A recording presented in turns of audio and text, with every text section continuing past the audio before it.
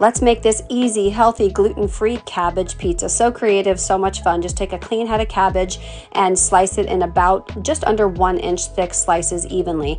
I added a topping that had a mixture of olive oil and all sorts of Italian seasonings with Parmesan cheese and baked at 350 for approximately 35 minutes. Here's where the real fun begins because the rest is up to you. I started with an organic pizza sauce and shredded mozzarella cheese and then added some fun toppings to different cabbage slices such as chops, meat sticks. My favorite personal is the pineapple, onion, olives, and bell peppers, and let it cook for another 20 minutes or so, just depending on the consistency, and it is absolutely delicious. Follow for more tips.